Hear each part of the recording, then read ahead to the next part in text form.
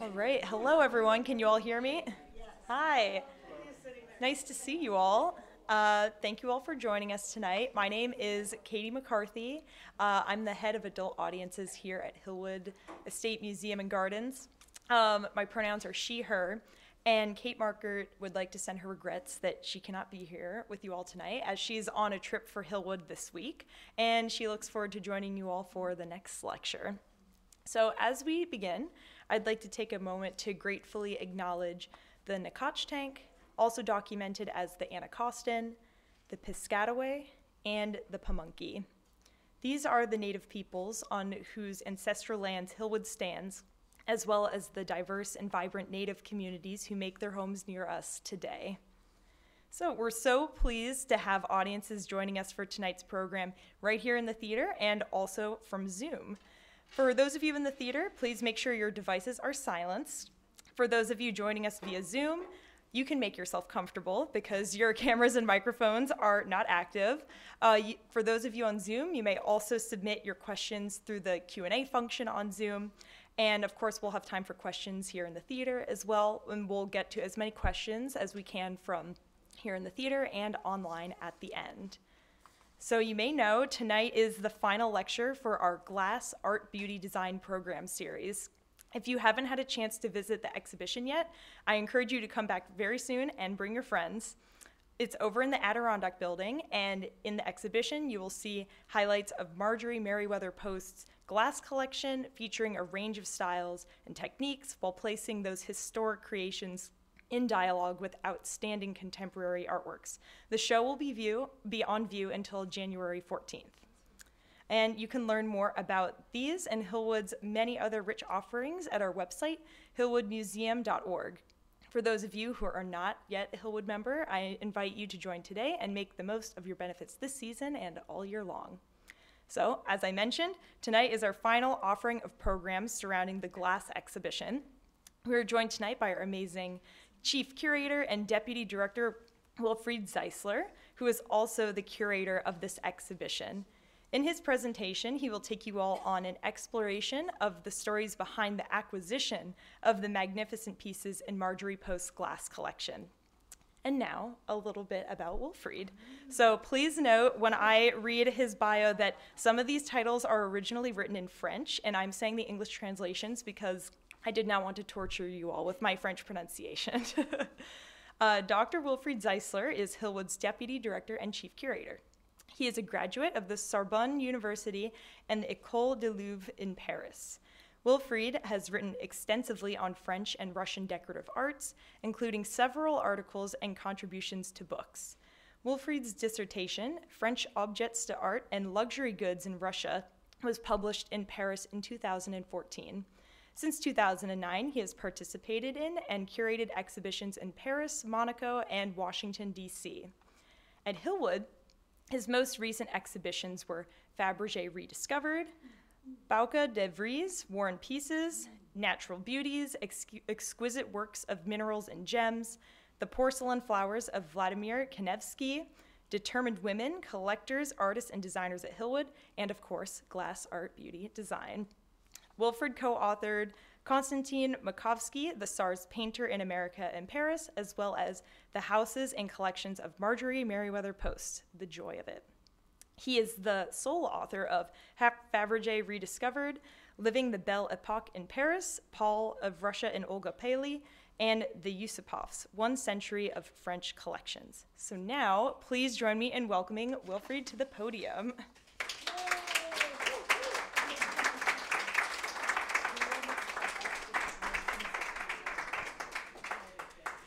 Good evening, everyone.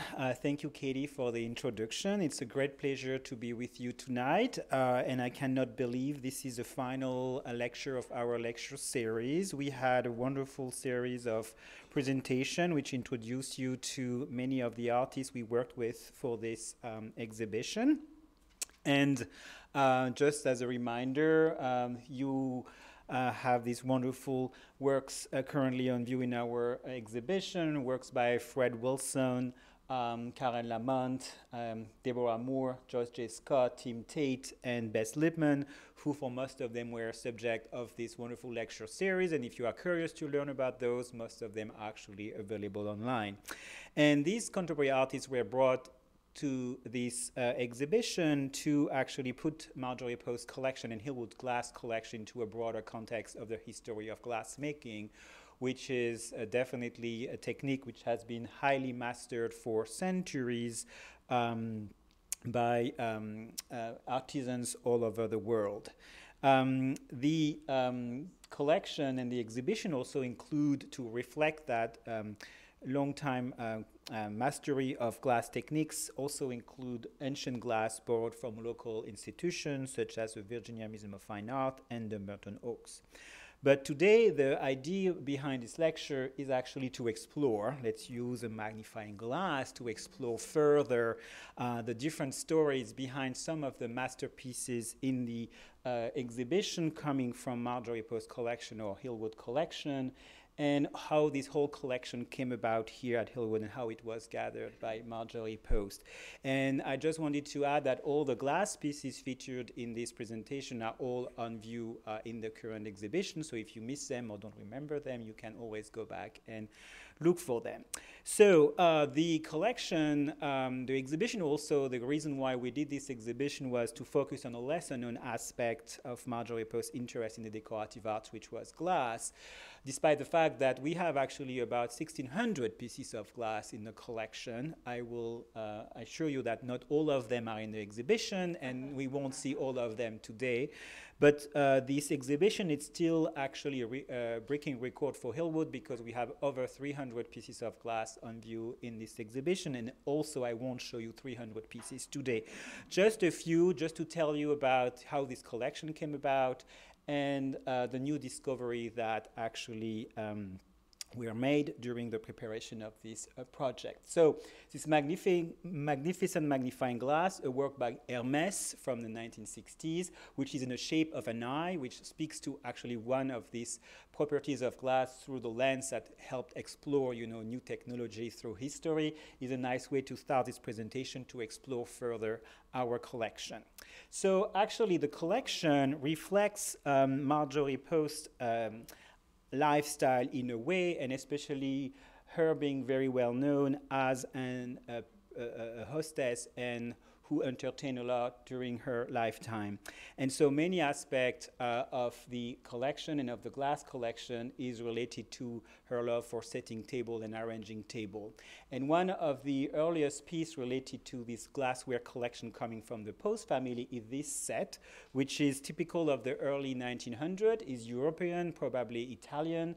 It has this very typical Gilded Age style made of this Rococo revival design, very curved design with a lot of gilding, and also an initial C.W. Post for Marjorie Post's father, so the founder of the family business, Postum Cereal, later known as General Foods.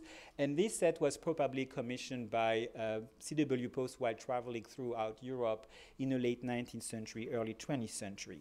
But this set, which is on view in the exhibition, came actually into the collection only in 1975 after the passing of Marjorie Post, who died in 1973.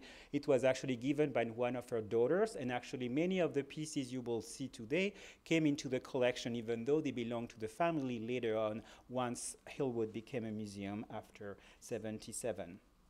So this is one of these sort of early, in a way, set from the Post family, but Marjorie Post commissioned her own sets when she especially established her homes in New York in the late 1910s, 1920s, and elsewhere. One of the set, which is actually one of the highlights, you can see several of the pieces in the exhibition, but also set on the breakfast room table. This is how it is set currently on our breakfast room table, is a 1920s set made of black and white glass in the Venetian style by Salviati. Salviati is still active today, was a very famous glass works from Venice and Murano, and speaks to this very old tradition of producing magnificent glass on the island of Murano, a tradition that began in the late at the end of the Middle Age and Renaissance period, when glass works were founded and developed in Venice, and which made the glass from Venice particularly famous. And because of the use of kilns and the risk of fire, actually the glass works historically installed in Venice were moved on islands, and that's why they were settled around Murano. And then from Italy in Murano, many of the glass works actually were techniques moved throughout Europe, start progressively from the Renaissance through nowadays. But this set is a typical example of the revival of the traditional techniques of blown glass in Venice, in Murano, by Salviati from 1920s, but having this really modern twist by mixing the black and white colors.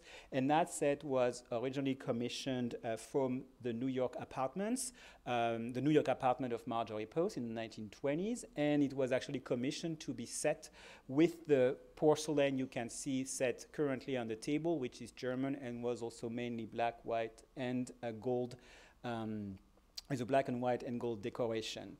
And this set, again, was actually a recent gift to the institution. So even though it came from Marjorie Post, it was given by the estate of Dina Merrill, Marjorie Post's third daughter, quite recently. And you can see how it fits perfectly in that setting with the beautiful Fred Wilson chandelier, which is a black chandelier, made also in Murano, also speaking of this tradition of Venetian glass.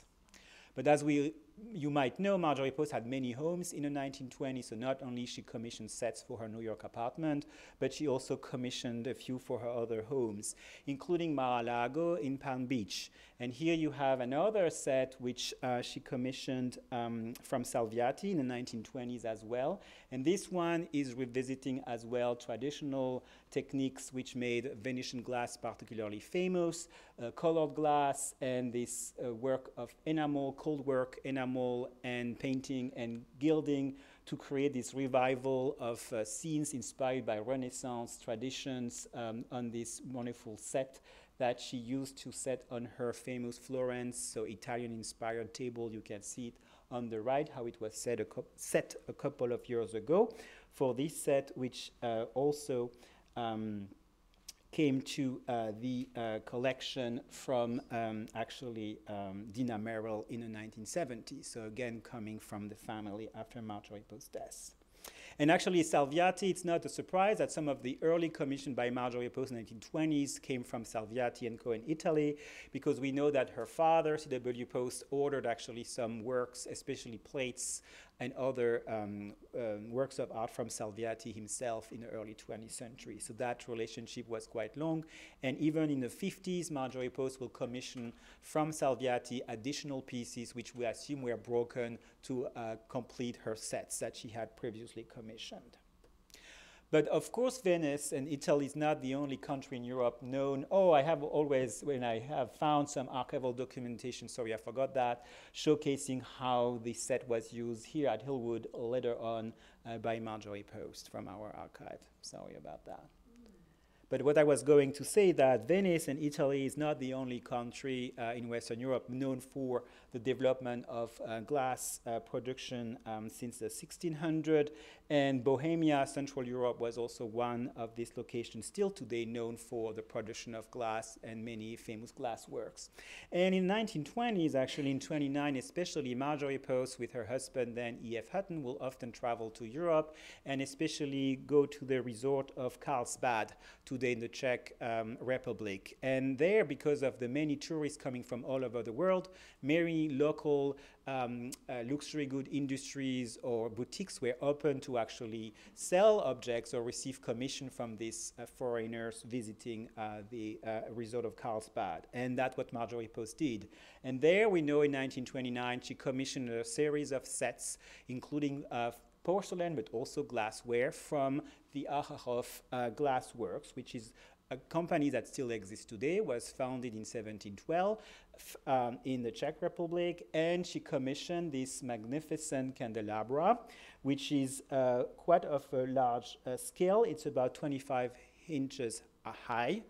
And it's typical of what made Bohemian glass quite famous, like double layer crystal, so which is cut and so create that sort of relief design, colored glass, the blue here particularly typical. And this is a special commission for this very large candelabra, which has Marjorie Post's monogram, MPH, because she was married with Hutton at that time.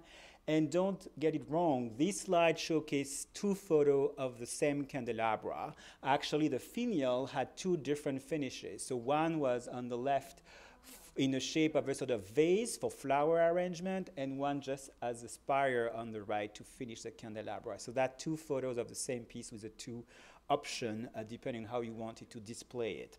In addition to this custom-made large candelabra that Marjorie Post commissioned from the Achach Glassworks in Achach of Bohemia, she also commissioned a whole set of same style glassware, which was designed as described in the invoice as dark blue crystal cutting and monogram, which was based on a special order. 14 pieces of each glassware, which were originally meant to be used in one of her other homes, her first Hillwood at Long Island. The only piece, I said that most of the objects you will see are in the exhibition. Yes, the candelabra is in the exhibition, but not the glassware. The glassware is actually still privately owned and was on loan to us for a special exhibition back in 2018. And this is a photo taken of that setting once we had those glassware on loan, and you can recognize the monogram the same as on the candelabra. And also it was an homage, this setting designed by one of my predecessors to actually match this tradition that Marjorie Post loved when entertaining and setting table, to have match colored, coordinated colored table. So you can see that through the arrangement of not only the glassware, but also the linen, also the porcelain and the flower arrangement. Who owns them? You said they're on loan. They are privately owned. Yes. We will keep the question for the end of the presentation. So Marjorie Post was not only ordering for herself. Often she will also use this as an opportunity to order for family members. And here, for example, that same year, 1929, from the same company, Achach Glassworks, from the same situation being, in Carlsbad, she will order this set. Again, in the style of the 18th century, with this beautiful enamel work representing hunting scenes. And this set she ordered actually for her eldest daughter, Adelaide, and it was given to Hillwood actually by her in 1973 after the death of her mother. So, but Marjorie Post was not only commissioning from Western European companies, she was also supporting American company. As we know, glass was a very important and developed industry here in the US in the 1600s, and known for its pressed glass. I will tell you a little bit more about that in a few minutes, but also its cut glass. And in 1935, while commissioning her yacht, the famous Sea Cloud, she will actually order a full set, not only the glassware, but also candlesticks and different presentation pieces for the yacht, which was made with the symbol of the Sea Cloud, and also being very heavy in a way in the design so that it could stay in place while sailing on the ocean. And here you can see samples of the glassware from that set commission from T.J. Oakes and Company in Corning in 1935. And on the left, Marjorie Post and her daughter Dina Merrill actually lighting the candles on board the Sea Cloud in 1938.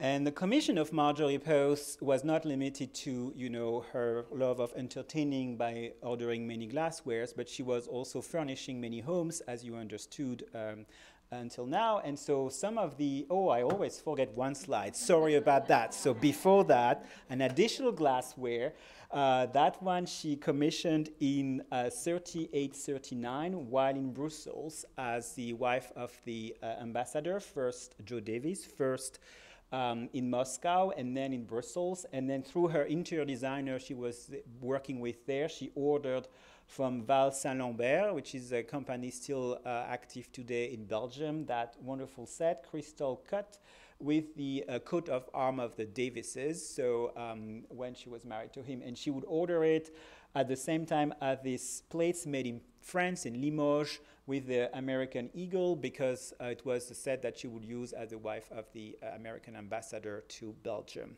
And so what I was going to say about her commissions, she was not limited to glassware, but also she was furnishing many homes. So we talked about her New York apartment, we talked about Mar-a-Lago, we talked about Long Island, Hillwood, Long Island. We talked about the yacht, we talked about the embassy, and here we have very large-scale candelabras. So these are about 60 inches high.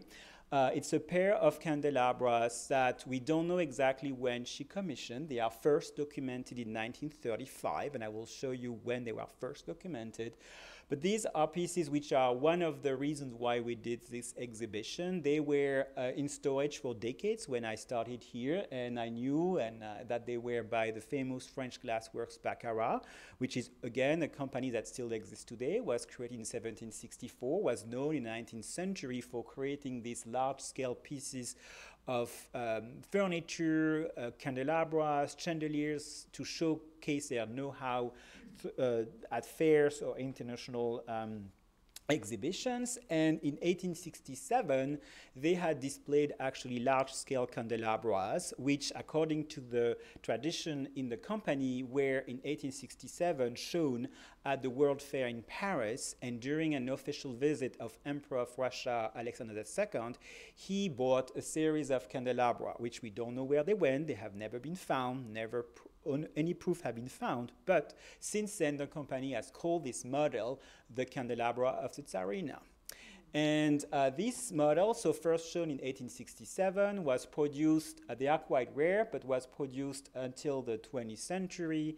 The newest one were electrified, actually, and they were produced in 3 different models, 3 different scales. You can see from the archives of Baccarat on the right, the 3 scales, 3 size. So 12 light, 18 and 24, and we have the smallest one, which is on the right, with 12 light. And these pair of candelabras, while we were preparing for this exhibition, were deassembled, conserved, cleaned, and we actually found the mark of the company of Baccarat. And here you can see how they were used. First time on the left, in the 1935, from our archive, this is how they were set for Marjorie Post's wedding to Joe Davis in New York, in her New York apartment in 35. And then on the right, that's how they were used in the dining room at the American Embassy in Brussels. This picture dates to 38, 39. And that brings us to another piece of furniture from France that she acquired around that same period. While in Europe, she will travel around and she will go to Paris. And in 1937, in Paris, you had this really important exhibition, the International Exhibition of 1937, where many countries were invited to display their latest creations. And one of the displays by France and by a company which still exists, Saint-Gobain, was actually to showcase the new design using glass in a very modern style, the Art Deco style. And that whole display was designed by an architect named René Coulon, and he designed a series of glass furniture for Saint-Gobain. Saint-Gobain is a very historic and famous company, had always explored actually the use of glass in new technologies, and actually they became first famous in the 1600s when they developed new technology to create large-scale mirrors, which made the Hall of Mirrors of Versailles so famous afterwards. And in the early 20th century, they were exploring new ways of using glass, collaborating with designers. And here on the right, one of the pieces they showed at this exhibition in 1937 were a series of actually heater and towel warmers. And here is one that Marjorie Post may have seen at this exhibition, because we know that right after that, she had several in her quarters in the American Embassy. On the right, pictures from 38, 39, and on the left, sorry, and on the right, that's where usually that heater lives at Hillwood in Marjorie Post's bathroom. And so we are now in the 30s, and Marjorie Post also going to Russia starting in 37, will actually discover Russian art and Russian imperial culture. And of course, with that, the production of glass in Russia since the 1600, but also the love of Russia for European culture and European decorative arts and French decorative arts. And so most likely, not sure, but it's the first time it's documented, she may have acquired in those state-run shops organized by the Soviet government in Moscow and elsewhere in the Soviet Union, where she could acquire many artworks which had been confiscated during the Russian Revolution and preserve them in her own collection. So she may have found this actual piece on the left, which is quite impressive. It's again a piece attributed to Baccarat, which is most likely not genuine. The top was most likely changed or rearranged after its production. It may have been actually a fountain or a small table produced by Baccarat as they did in the second half of the 19th century, maybe for the Russian market, and that's maybe where she found it, because this is where she used it for the first time. Here on the right, one of her first actually table setting in Russia in March 1937, and she used that piece, it gives you the scale, as a centerpiece set with flowers. And she even described in her own word in the scrapbook, table entirely set in crystal with a very high vase, yes, filled with yellow roses. And she definitely loved and developed an interest for crystals in Russia, because one of the recommendations that the president and the State Department made for their diplomats in Russia, because crystal was highly appreciated in Russia, was to set tables only with crystal. And really, Marjorie Post took that recommendation very seriously, as shown by all these photos from the table that she set at Spaso House, the residence of the American ambassador in Moscow. And as she said in her own scrapbook here, the president asked when we first went to Russia to use only crystal, and that's what she did. And here you can see how she traveled with her Baccarat candelabra. Remember, 35, they were in her New York apartment. Here they are on this table in Moscow, and they went after that to Brussels. And also additional crystal, like this vase here in the center of that setting for her farewell party, 1938. You can see again those Baccarat candelabra, and that vase in the center, which we assume first time documented here, was acquired most likely in the state-run antique shops in Moscow and used by Marjorie Post immediately. Later on, she actually gave it to her daughter, Eleanor, and then she gave it to Hillwood. So you can see all this stories of the object moved a lot around, family members and around many countries.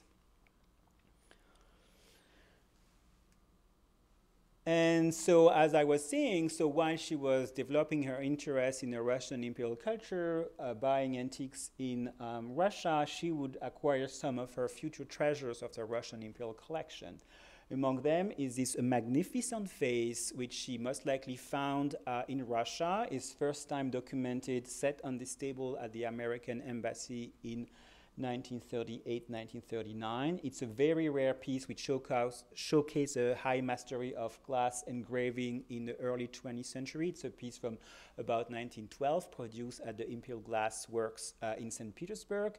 And it's very rare. We only know two pieces, and both are at Hillwood. But as you can see on this picture, she had only one in the late 30s. And actually, in 1970, Marvin Ross, her curator she hired in 1958 while she developed Hillwood, found in New York at an antique dealer another vase exactly the same. And she said, "Would you like to have a pair?" And she said, "Sure." And here it is, the second vase she found, and then they used it, believe it or not, as umbrella stands in the entrance of the mansion. This is not how they are displayed anymore, but that's how it was set right after the acquisition of the second one in 1970. And she will even be interested in some specific, decorative features that were highly appreciated in Russia. The use of verre agglomysé, which is actually this sheet of glass which are painted on the reverse or gilded on the reverse, which were inlaid on pieces on furniture.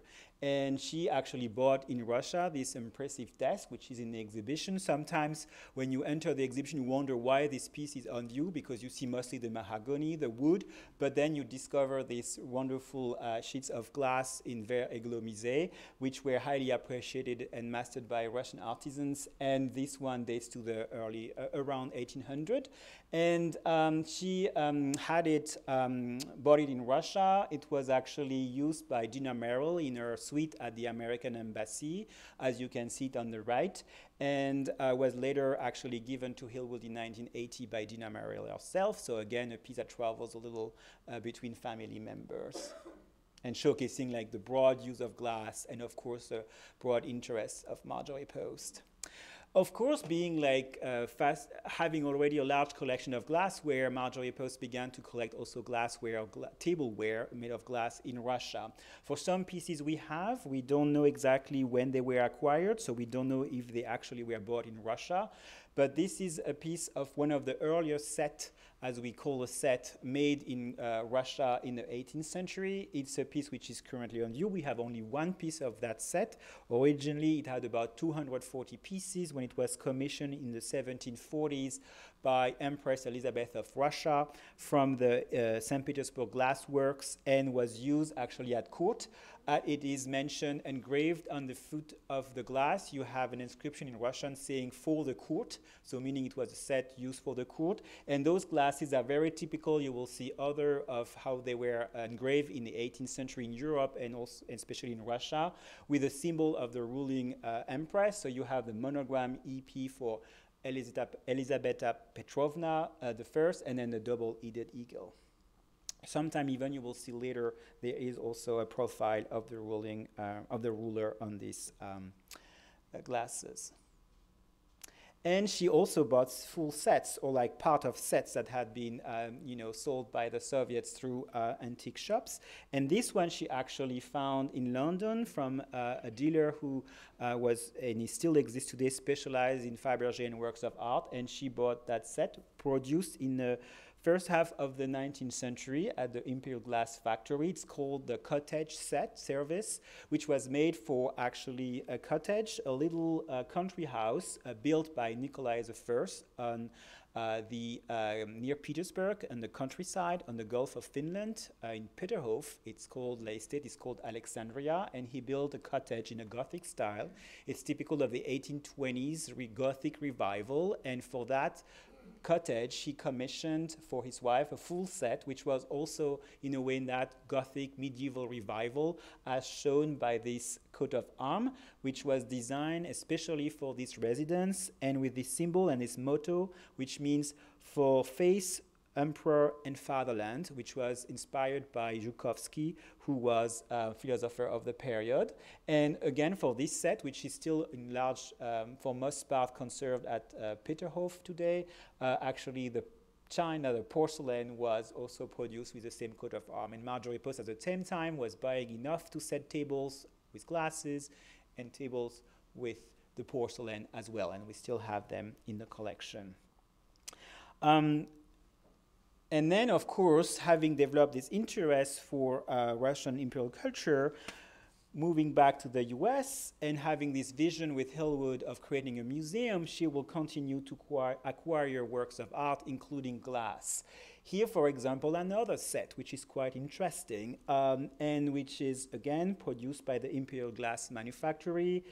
The design was created first in the 1820s, but was actually continually produced until the early 20th century, and has technically a very nice feature, which is this monogram you see on each pieces, which is inserted in a way made of enamel in the glass structure, which is quite fascinating and was quite popular. Actually, it was a technique developed in the first half of the 19th century and was quite popular all over Europe. And you can see, if you pay attention, this set is, all the pieces are from the same design and they all have monogram. If you don't pay attention, you can imagine it's from one set, but actually if you look at the monogram, they are all different. We have 1, 2, 3, 4, 5 different monograms on all of the pieces of the same set. It's because they came from different owners, because because this was a model called the banquet service, which was made for each member or many members of the imperial family when they got their palaces. They had to furnish it, and everyone had a set or several sets, which were used for everyday or for formal gatherings. And they were just distinguished by the monogram. And after the revolution, when all those sets were separated and sold, dealers will reunite them without paying attention to the monogram to have enough pieces to have a whole set. But they came actually from different sets, which is, I think, quite amusing. But still, she had enough to set tables if necessary, and she bought them almost as a whole in 1955 from a dealer in New York, specialized in Russian works of art, still active today. And she also afterwards added a few pieces to that set to recreate it like more completely. And also furnishing, Hillwood, she was also looking for, pieces to adorn, the house, and if possible, antiques from Russia. And so this chandelier, the famous breakfast room chandelier, is a beautiful example of the glass production in Russia in the late 18th century, the love for chandelier and lighting fixture, for mixing gold-colored glass with contrast of the gilt bronze. And that chandelier she bought actually through her interior designer, Eleanor Macmillan, in 1957 for the breakfast room. Actually, there were several chandeliers hanging there and options until she found the one she wanted. And it was discovered afterwards that this chandelier came from the state bedroom of one of the palaces in the outskirts of St. Petersburg, Tsarskoye Selo, the Catherine Palace. And you can see on these photos from 1928 our chandelier hanging in this room. But it doesn't mean that this chandelier came actually historically from that room. We know that these rooms were completely refurnished starting in 1919 after the Russian Revolution, when actually curators transforming those palaces into museums based on old inventories, based on old watercolors and representation of those interiors, removed everything which was from the 19th century and tried using pieces from storerooms, from storages, to recreate the atmosphere of the 18th century. And that chandelier most likely was installed during that period, came from Tsarskoye Selo most likely, but installed in around 1919 when it opened as a museum, and then was selected to be the accession, and then came to our collection.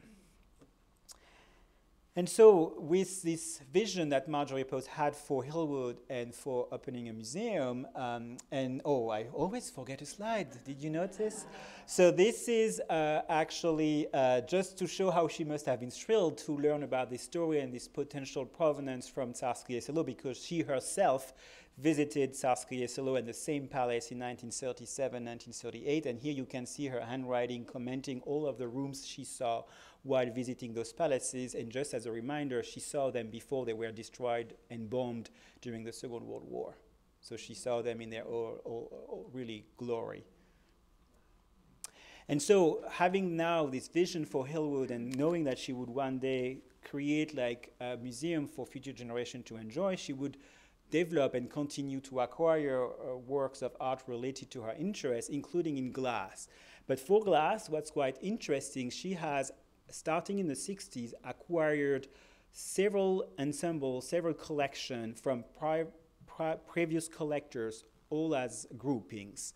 So for example, and many people who actually were, as she was in Russia in the first half of the 20th century, so able to have access to those state-run antique shops and to acquire these objects which were sold by the Soviet government. So for example, in 1966, so 3 collections, especially regarding glass, she bought the glass collection, the Russian glass collection of Albertina Relly.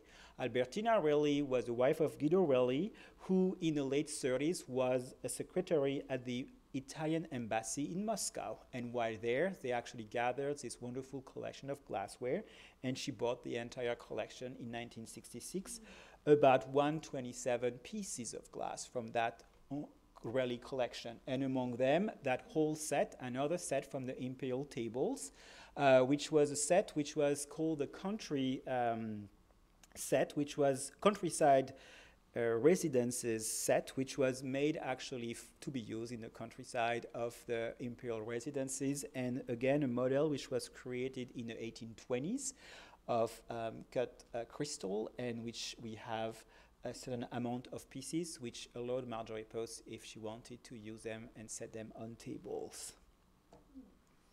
And from the Raleigh collection, just a few additional pieces which show the diversity and evolution of production of glassware in Russia in the 19th century, development of new techniques such as transfer printing in the center, which is very cute decanter showcasing, you know, those cards, like playing cards, like with the gambling theme on the left, this very naturalistic inspired, you know, not only the flowers on the bottle itself on the left, but also the shape. I love the shape of the top, which looks like a fountain of water. And then on the right, the green color of the glass, but also the gilding, which actually is not gilding, is actually silver, which is also this sort of like in the 19th century love for different colors and a research in decoration in glass, which was also mastered by the Imperial Glass Works, but also by various private glass works founded in Russia since the 18th century.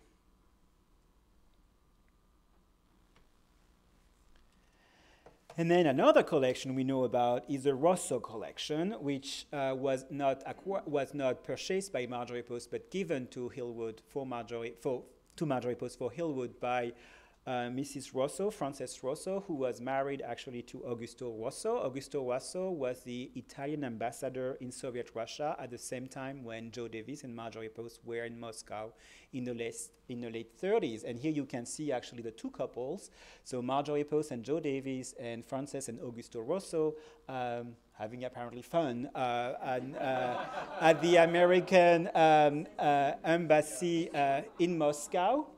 And so while the Davises were actually sort of collecting and visiting all these shops and preserving, buying all these artworks, the Rossos were doing the same. And knowing that Marjorie Post would create a museum here in 1968, Frances Rosso decided to give her the family collection, which was built at the same time and was very similar in terms of type of objects that the collection that Marjorie Post had built. So she decided to give that collection to Hillwood. And so the whole collection, the Rosso collection, is here now. It's about almost 500 objects. But among these 500 objects, 59 pieces of glass. And those pieces include this very beautiful goblet with lid, which is one of these typical presentation pieces from the 18th century from the St. Petersburg Glass Works, with this monogram again, as I mentioned earlier on. And this one again has a monogram of Empress Elizabeth. And then also larger scale pieces such as this candelabra on the left, a very nice candelabra from a pear, which is typical of the late 18th century glass in Russia, in design actually, and in taste very similar to the chandelier I just mentioned, the love for colored glass. Here it's blue and all this crystal and the contrast with the gilt bronze, gilt metal. And on the right, we are like now in the first half of the 19th century, cut crystal with gilt bronze, again, candelabra from a pear given by the Rosso. And then finally, in 1970, I'm just checking now just in case I forgot a slide again, but finally in 1970, Marjorie Post was able to acquire 51 pieces from one collection, the collection of Alexandre and Bert Popov. The Popov were actually born in Imperial Russia. They moved to France after the Russian Revolution. As actually many Russians, they opened actually an antique shop which specialized in Russian works of art, but also porcelain. Marjorie Post, of course, was a client of Popov, which was established in Paris since 1920 on the Rue du Faubourg Saint-Honoré.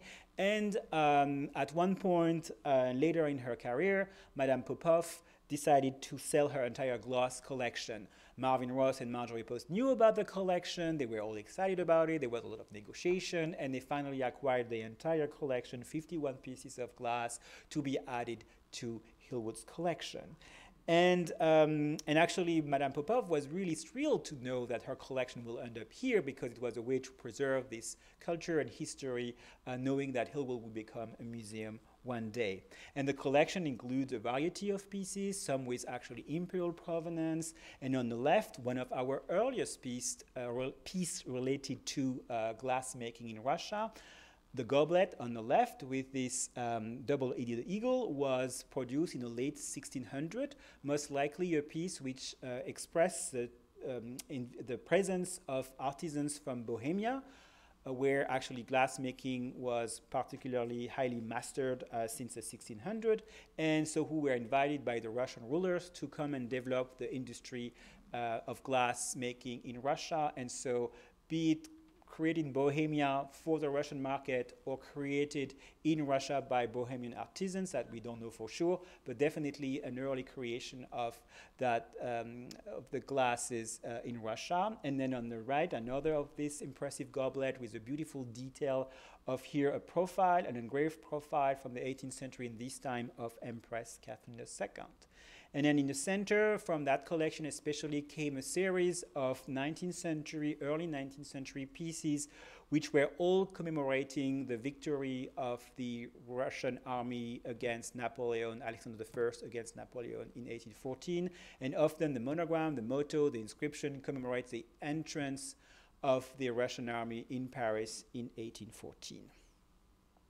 And here are actually additional pieces with the same theme. On the left, with similar inscription, you can see the monogram of A with the one which is Alexander I, so who was victorious against Napoleon. And then on the right, another champagne glass here from that same collection, the Popov collection, and with monograms, inscriptions, which actually are often present on glassware, because these are like the events that you want to celebrate by a toast, which connects the shape and the use with actually the commemoration written or inscribed in different ways on those pieces. And so that made actually Marjorie Post's collection early on, 50s, 60s, 70s, quite unique regarding Russian glass. And so that intrigued actually more and more curators and specialists in glass. And a relationship began between actually the Corning Glass Museum and Marjorie Post's curator, Marvin Ross.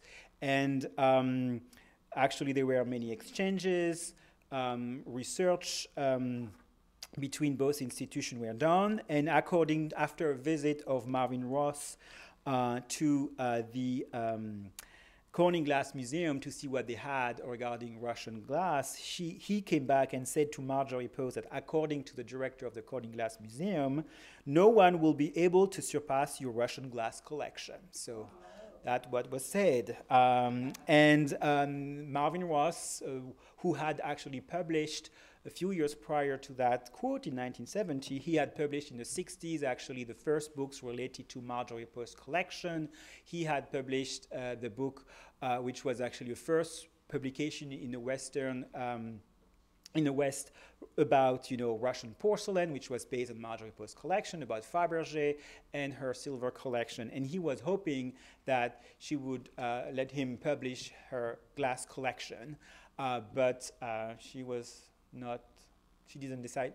decided not to move forward with that, so we had only to wait until 2001 to have a first publication only on the Russian glass collection, and today to have a full exhibition dedicated to her glass, because it's not only Russian glass, as we have seen, it's a lot of European glass, but also American glass, which is something which is a lesser-known aspect of this lesser-known aspect of her collecting. She had a great interest for this really industry here in the US, and she particularly loved pressed glass, which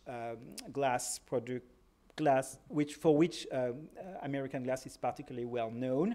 Models and techniques which were inspired by French production very often. And as her daughter stated in 1975, Marjorie Post loved and collected for many years those objects. So this is really also one of her interests was, as an American, her interest for this, decorative arts. And also, as you may know, when she received a gift from the Soviet government in 1938, when she left Soviet Russia, pieces of porcelain from selected from a museum, the Museum of Ceramics in Moscow, she in exchange gave a series of pieces of glass and American glass and porcelain, which are still in this collection today.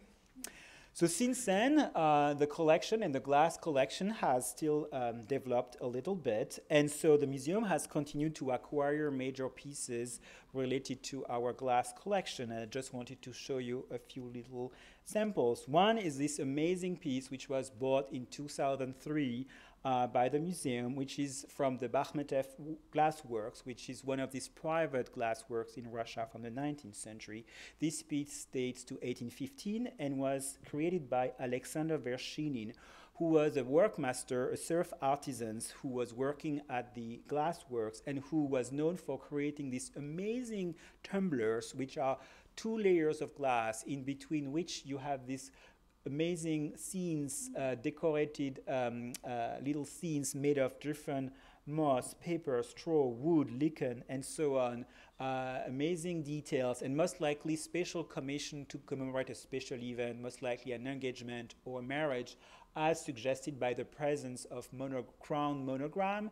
On the back, you can see on the right those monograms. So again, a piece to celebrate and commemorate a specific event. And there are only a dozen of those pieces known in the world, and one is here. 1 year later, in 2004, my predecessor were able to acquire this amazing table. Again, another example of the wonderful technique of verre glomisé, this painting on glass on the reverse, which was inlaid, this sheet of glass inlaid on this piece of furniture, particularly appreciated in Russia in the late 18th century, early 19th century. This dates to about 1800 and was bought from auction by the museum, coming from the famous Agnelli collection, the famous Italian entrepreneurs. And finally, while in 2008, the museum acquired in Germany, on the right, this series of 6 plates, which speaks to the love of color in the 19th century in crystal. And here you have plates which came dating around from the 1840s, which came from a set most likely made for one of the children of one of the daughters of Emperor Nikolai I of Russia. And while we were preparing for this exhibition, we had the opportunity of getting as a long-term loan that piece on the left, which is on view, like it came in a few months before the opening. It's a long-term loan, so you will see it for a certain amount of time. It's a piece of the same set, which has silver mount and which will be very soon after it's on during the exhibition, but will be very soon set with that with these plates on the breakfast room table very soon. So I hope that this gave you a little insight of the stories behind all of the wonderful objects we have in the show, and how Marjorie Post built this and her family built this amazing collection here at Hillwood dedicated to glass. Thank you very much, and I will be happy to take a few questions.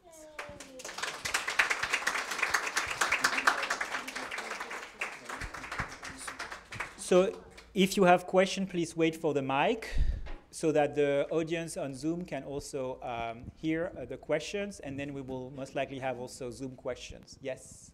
After you discovered the Baccarat candelabra, Yes. what else has surprised you the most about looking at the collection of glass, which Mrs. Post was not really known for particularly as you delved into the basement and wherever?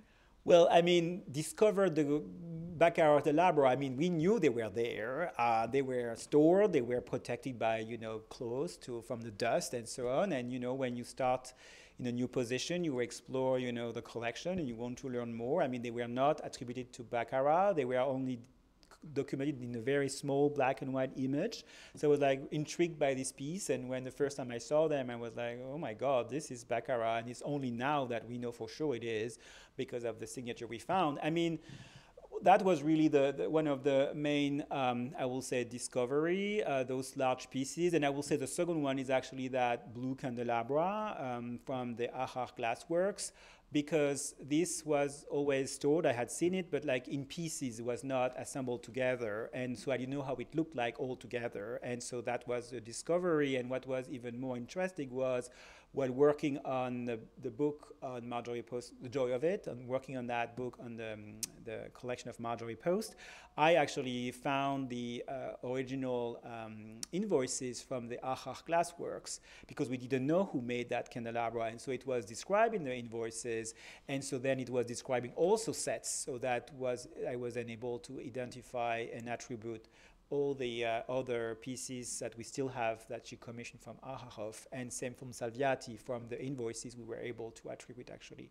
more pieces. So it's really some of the, I will say, glassware, and because, you know, the curators were makes sense. We're focusing on the Russian collection, and so a large part of the collection, because of the 2001 publication, was quite well known, even though there have been some new discoveries made. But like regarding, you know, the glassware, like the sets coming from the family, also because they were given, you know, some of them only in the 70s or 80s or more recently, so you had some discovery to be made. So that's what yeah. Oh, the mic, sorry, yeah. Relates to how you decided to display the glass, which we saw in the Adirondack building. We loved the way it was lit from below and a little bit less, but from above. I'm wondering, was there any question in your mind as to how to do that? Is there a standard, or did you decide a fair number of things? This is a very good question, and actually what's good about glass, because, you know, in the museum world, depending on the material, you cannot, you know, you have limited on the amount of light you can put on an object, especially when it's textile or watercolor and so on. So, but for glass, it's kind of fine. So you can have, you know, you can lit them a little bit more than you usually do, but definitely because of the transparency of glass, because of glass and the reflection of glass. So first thing when we met with our designer was like, really, okay, lighting will be a big thing to think about and to discuss. The backlit, yes, I mean, it was a conversation based on other displays I had seen in other institutions specialized in glass, how they will display, you know, the glasses and so on. So for this project, you know, the theme and the way how the objects are presented is always a conversation between the curator and the designer. I'm going to jump in really quick with a question from Zoom. Someone would like to know, in relation to some of your earlier slides, if Marjorie Merriweather Post ever broke any of the pieces of her glass sets, would they contact the glassmakers to make replacements? Since most of them are custom, what would happen? So that's a very good question, and I will assume, as I alluded to during the presentation, that some might have been broken, because we know from, and actually that's how we were able sometimes to attribute some of these sets, because she ordered additional pieces later on to the same company, but we didn't have the earlier invoice, but they are referring to the previous commission, and so that was helping, you know, attributing some of these sets. So I will assume it was, yes, so they are like example of her commissioning additional pieces to add on or to, but it's never said if it was broken or not. So, but yes, it's usually how it is done for this sort of high-end glass works, and it's still the same today. So for this custom-made production, they keep always one or two sample in their collection, the glassworks, and then if the client wants, you know, to reorder or redo it, I mean, that's how it was done, and so then you can refer to it, or there is a drawing, or there is a model that you had to approve that you will use to redo them, and that's how actually many of these glassworks, which often today, when they are still active, they often today have actually a museum attached to the company, and it's often the core of the collection was often created because of all these samples they kept to keep track of what they were producing and being able to reproduce them, you know, in case clients were asking for that. Sorry.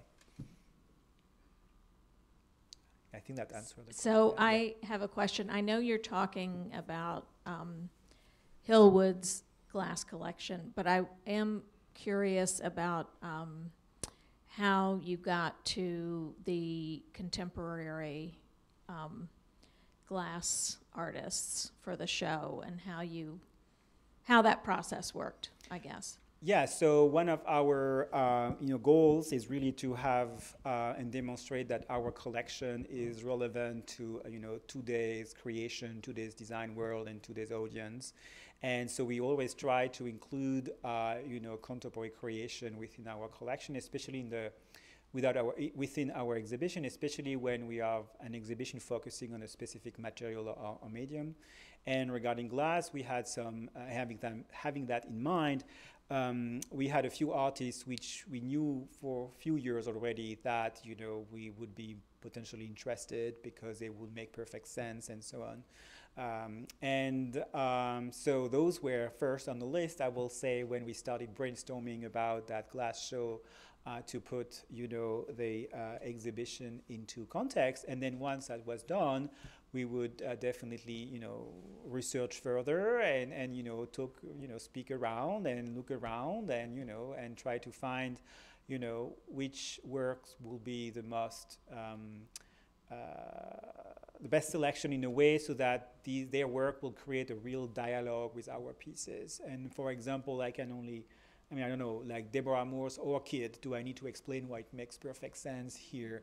Fred Wilson chandeliers with our chandelier collection, and so on. So George J. Scott, beadwork and our bead pieces and all of that. So that's how it works. So we usually have a few names in mind, and then we just do research and try to find, the most relevant piece. Any other question from Zoom, maybe? We do have one other question. Someone would like to know if, again, in reference to Marjorie Post glass collection, back when she was using these pieces, did she have specialists come in to handle and clean all of her glassware? So I don't know. So yes, when she was using her sets, as far as I know, and she would have extra staff, for example, for big parties. It's usually, we know that only her staff who was trained to handle her pieces would actually handle them. So I will call that specialist. Any other? Yes, there is one more question I see here.